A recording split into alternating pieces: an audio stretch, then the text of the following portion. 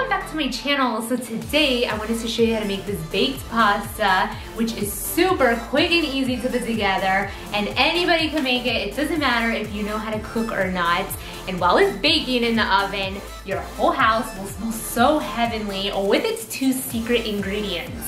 Now, if you guys are new to my channel, please be sure to subscribe down below because I upload 3 times every week, quick and easy recipes, and they always have a unique twist to them. Now, let's get started.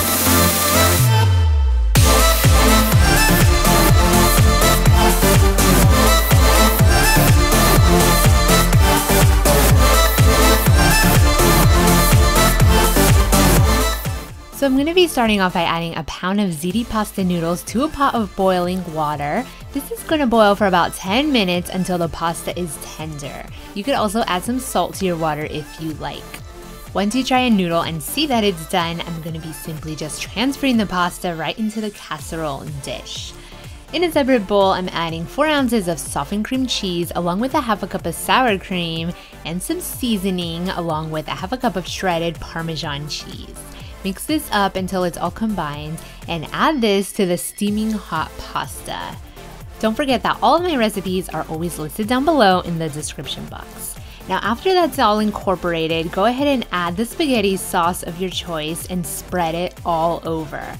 I'm using a simple marinara, but you can really choose whatever you like. You can also use a meat sauce here if you like as well.